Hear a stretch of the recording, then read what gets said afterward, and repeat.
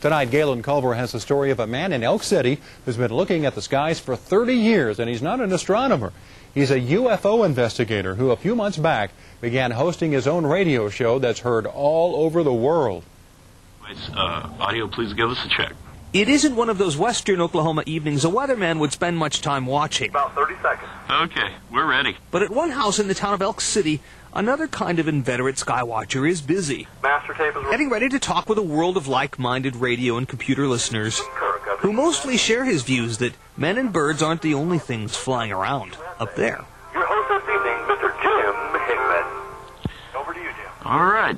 Thank you, ladies and gentlemen. This is Wake Up USA UFO Study. My name's Jim Hickman. A lot of people on our show come to the show because they're trying to find out what's going on, what's the truth.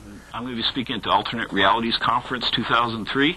The rest of his house might seem pretty mundane, but inside his den. Okay, all right, Jim. Let's bring Instant Karma to the microphone. You're next. Go ahead. You're on the air. Jim Hickman keeps a treasure trove of 30 years' worth of research, a couple of books he's written, and, of course, the portal through which he now talks with the globe about UFOs. What do you think it was? You think it was actually a spacecraft, or you think Tonight we had probably between 50 to 100,000 people listening.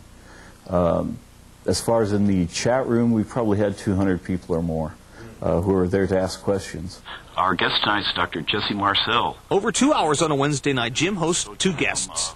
One, a witness on the Roswell incident. It just falls apart. The other, an expert on UFOs and religion. On UFOs in the Bible. You can laugh if you want to. Jim is used to a certain amount of ridicule. And what he claims is a bit of government skullduggery. Yeah, they're out there and they are monitoring us, so we want to say hi to everybody in the government. We're here. But he is serious about his chosen field of study. What our goal is to try and get the scientific community interested in this subject, to look at it without giggling, without the laughter and all this, look at it as a serious subject and study it. Which means that we ain't the only ones here.